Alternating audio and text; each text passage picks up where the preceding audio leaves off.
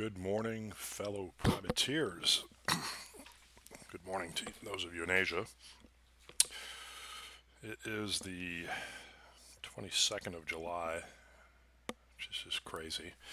I've been away for about 10 days on holiday, which has been nice. Got a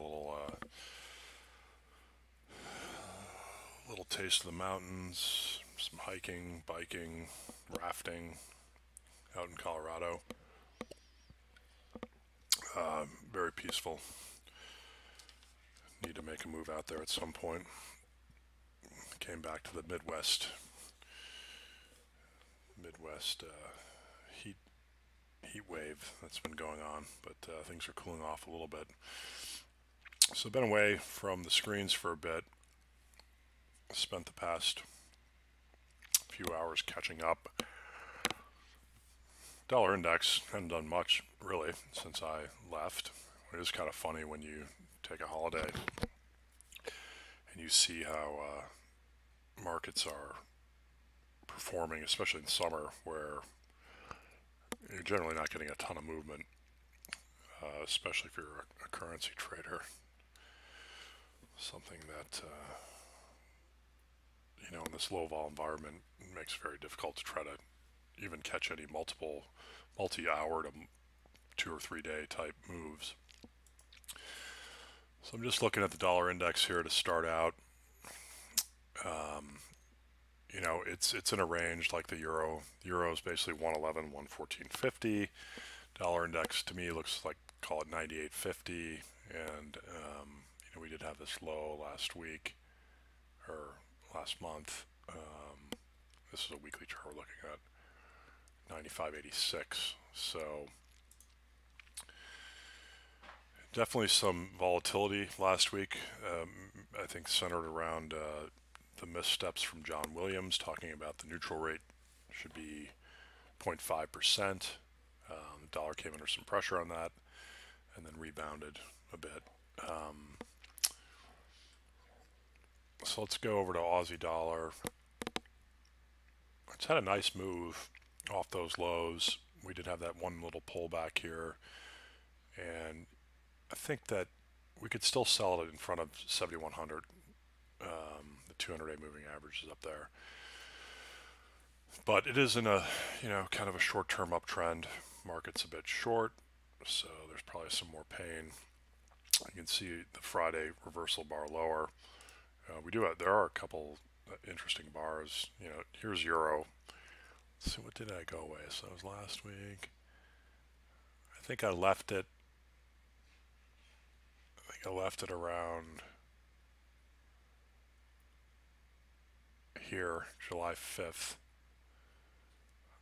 And we had closed that day at 112.25, and we closed on Friday at 112.21. So I've had a little bit of a move up, but I mean, look at how tight this is, and I suspect it's going to stay like this for most of the summer. The British pound, in a firm downtrend. We went down and we tested that, made some new lows. Here, let's go to the weekly. Who knows what that weekly low was at beginning of, when was that? Yeah, that was that first week of January. Close enough. We did have a little bounce, and we closed in the upper third on the week. But that one still looks in trouble. Kiwi is interesting. I was looking at this earlier. Let me scroll back a little bit. This is a daily. You can see where we stopped on Friday and then reversed lower after that big up day on Thursday, right at the 2/3. So 67.85 looks like formidable resistance, and there's some daily highs there. I don't mind being short Kiwi. Here, dollar CAD. Here's a daily chart. Again, a lot of the stuff that I'm looking at is just going back from when I started my holidays, and thank God I wasn't trading, because it looks like it's just an absolute chop fest. There's dollar Swissy, dollar yen, nothing going on there. Dollar China, nothing going on.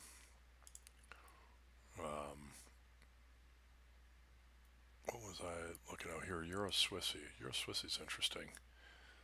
So our privateers, my colleagues were talking about how it got just completely hammered on Friday. You see, we took out these two daily lows, 110.56, which had provided a decent bounce the first time, about a 100-point bounce. S&B we suspect will be on the bid somewhere near 110 the figure. Maybe they're, as he was saying, conspiracy theory. Maybe there's something going on, and my guess it would be kind of an Iran situation. There's Euro Yen. That daily chart looks just heavy. Got all these lows right here. This is actually big support right here. See, we had 1, 2, 3, 4, 5, 6 down days in Euro Yen, bumping up against this big support level. Let's look at some of the other yen crosses. Sterling yen had a little bit of a bounce. Kiwi yen, CAD yen, nothing really there for me.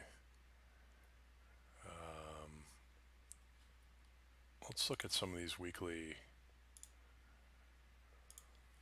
equity indices.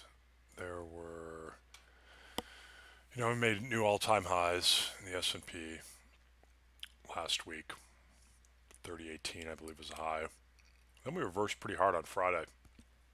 It is a bearish engulfing because it's engulfing the body of the previous week, but we did not take out this low.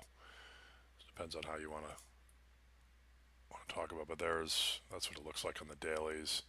Back below the 15 EMA, 30 EMA is support. I get the feeling that if we take out this low from a couple weeks back at 29.60, there's going to be some selling pressure. We're approaching the FOMC in a week. Then pretty much, the last hurrah for holidays, at least in the U.S., before all the high school sports start back up and the people need to get back into, I don't know what that bar is. Jesus, what the hell is that? So we're obviously the Fed meeting next week is important. FT and the Wall Street Journal came out. Speaking of the Fed, came out and basically said they're going to cut 25 basis points at the next meeting. I believe the odds of a 50% cut were a tad higher, and then came back down after the Fed basically said that John Williams' statements were very academic and nothing more. But anyhow, so S&Ps, I do like selling it kind of actually really under this Thursday low, 29.70, kind of just below here. Just reading some stuff on the DAX. DAX looks like it could be, you could come under some pressure through Thursday's low as well. Let's take a look at the 10 years. 10 years had a nice little bounce. These are the futures, so higher futures, lower yields. Had a nice little bounce here. We covered some a week ago, some of our shorts. We were fortunate enough to be short up in, I think it was right around 103, and we were able to cover some about a full point lower. And then we've had this nice bounce, and it's about a 50% retrace. Oil, oh God, what is going on? Something's going on with TradingView's charts. I don't know what that is. I can't even show that to you, so we'll skip it. Here's gold. Gold had a big bearish engulfing, almost took out the previous day's low on that Thursday low. And one that we're watching very closely here is silver. If we pull up a weekly silver chart, here's the breakout. This is going way back. Silver's been lagging gold, and if you look at the gold-silver ratio, you can see it. But we did have this is a pretty decent breakout, above multiple weekly highs. It's a nice downtrend line. We do think that that's going to catch up, and actually I'd prefer, as a pair trade, rather be long silver than gold. Copper's another one that's seemingly basing. It was under a lot of pressure, had about, I don't know, 7 or 8 days of selling pressure, but I'm watching that pretty closely. What else do we have in the crude oil? I can't show that chart. Let me see if I can pull up a weekly, maybe, or a daily. I mean, because that maybe that's just on a weekly. Now that chart's just completely screwed up. Anyhow, it was down about 7.5% last week. There was one other bit of research that I read, that the ECB meeting coming up this week, there was an article saying that they're going to restart government bond purchases as early as November. And there's a 50% chance of a 10 basis point cut for this week, which I found kind of high. I don't think they're going to do anything. One other thing I was reading was the Kiwi seasonals. Kiwi and sterling seasonals in August are quite poor, and it's got me leaning on the left hand side, so that could potentially be a trade of the week for us, being short Kiwi. And I'll do my conference call with our colleagues, but this is something definitely on my radar. This is more of a couple week trade. Might not have to be short just yet, but definitely want to play it from the short side in the month of August, depending on how price action and where we are technically. So I think I'll be leaving some orders to sell it back up here near that 67.80. Not much data out here the first day of the week. Tuesday we got Bank of England's Haldane. We got a bunch of flash PMIs, China PMIs on Wednesday. That looks like kind of a big day just for the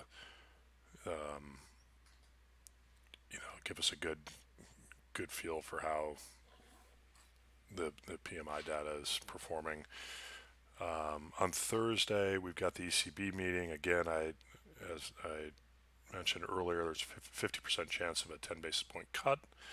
We got German IFO, which will be a good barometer of how the German manufacturing is doing, and then RBA Lowe speaks. But then Friday it looks, I believe it was UBS saying they're expecting kind of a blockbuster U.S. GDP. It's the advanced GDP number. I believe it was like 2.6 or 2.9. Look through the notes here, which is much better than what the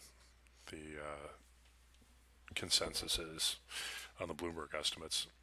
And then looking ahead to next week, we got the FOMC. So anyhow, I guess trades of the week, things that we're looking at initially, definitely looking to sell some Kiwi rallies. I want to sell the break here in the S&P. We'll call it through 29.60. Daily close under 29.70 even could be interesting below that Thursday low. And then that silver breakout.